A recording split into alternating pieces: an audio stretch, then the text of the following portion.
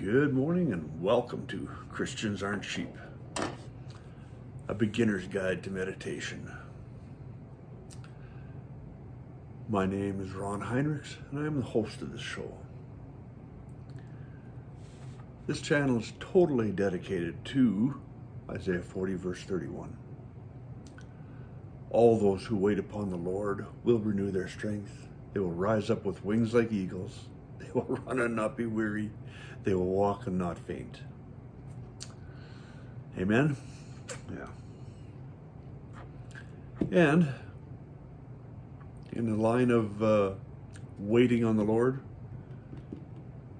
or meditating, we're presently doing a little bit of reading, a little morning devotional to help settle your mind from all the daily concerns. And I did promise you something new and a little more advanced starting now. And after we're done the devotional, for those of you who want to stick around, we'll do a little bit more.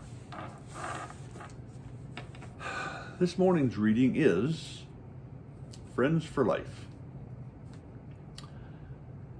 The companion verse that goes along with this was 1 Samuel 20, verse 26 to 34. And I'll just read a little bit here. Jonathan was grieved at his father's shameful treatment of David. Okay. Friends for Life. William Cowper lived from 1731 to 1800. The English poet found a friend in his pastor, John Newton. He was from 1725 to 1807, the former slave trader.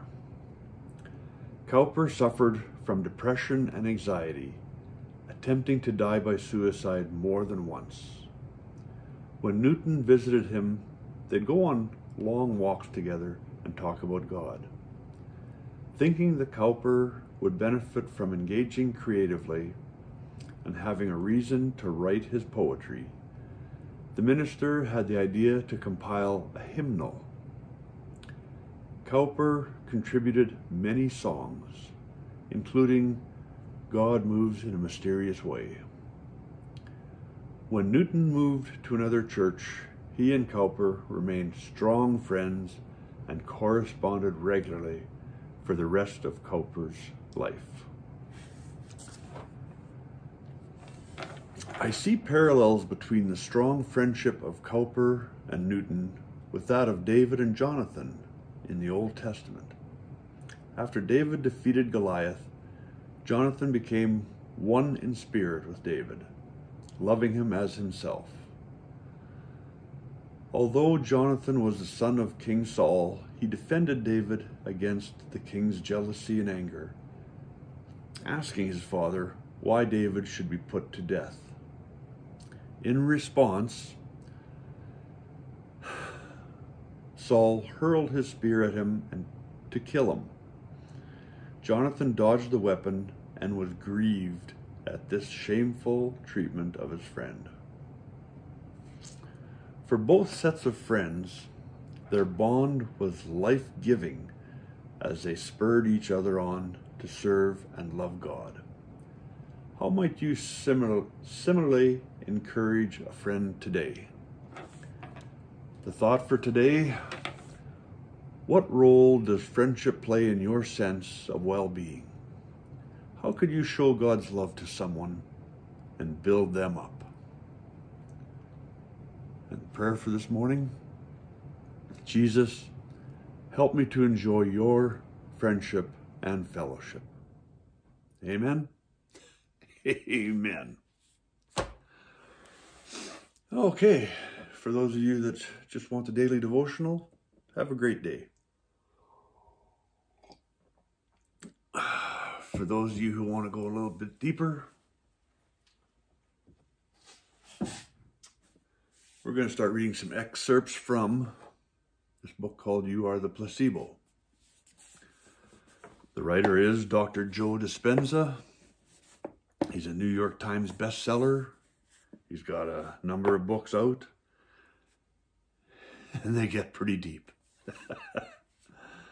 This morning, I'm just going to read you a little portion of the introduction, or the foreword actually, just to get your taste buds going.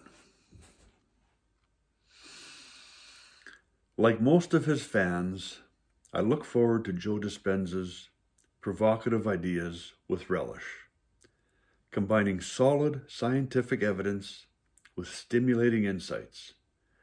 Joe stretches the horizons of the possible by extending the boundaries of the known. He takes science more seriously than most scientists, and in this fascinating book, he extrapolates the most recent discoveries in epigenetics, neuroplasticity, and psychoneuroimmunology to their logical conclusion. That conclusion is an exciting one. You and every other human being are shaping your brain and body by the thoughts you think, the emotions you feel, the intentions you hold, and the transcendental states you experience. You are the placebo invites you to harness this knowledge to create a new body and new life for yourself.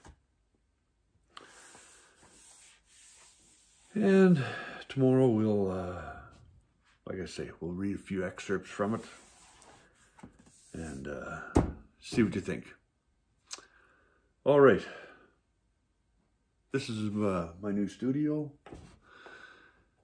Enjoy your day. See you tomorrow.